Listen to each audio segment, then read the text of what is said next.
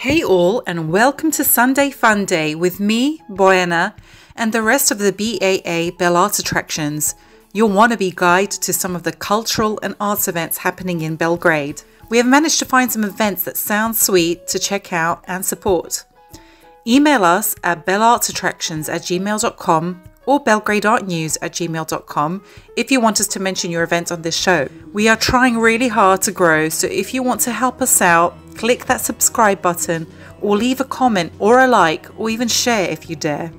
A little goes a long way. All the links to the events will be in the description below, so check them out to bring traffic to the sites as well as to get more info.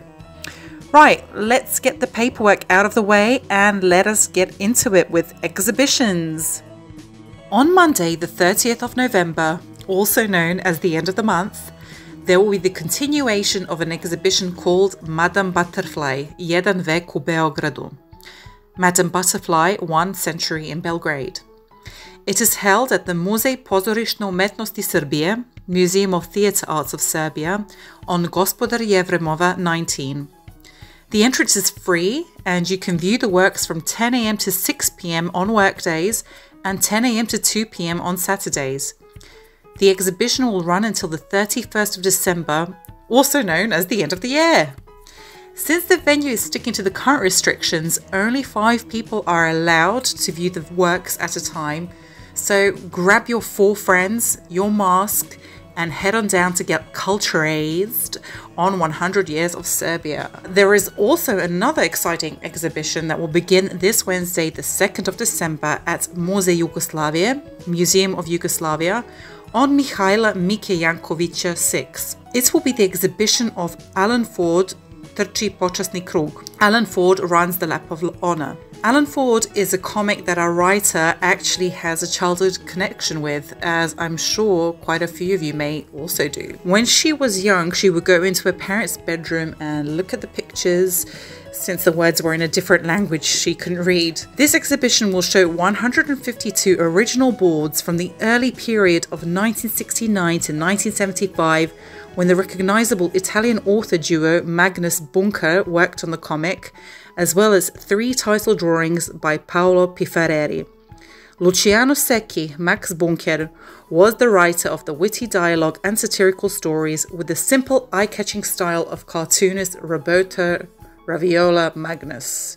I hope I pronounced all these names correctly.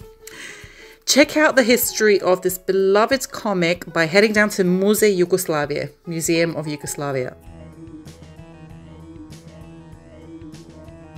On Thursday, the 3rd of December, is the start of the International Queer Film Festival, Merlinka. The festival will run till Sunday, the 6th of December. The festival wants to promote film titles that deal with gay, lesbian, and transsexual topics which rarely reach the domestic film audience.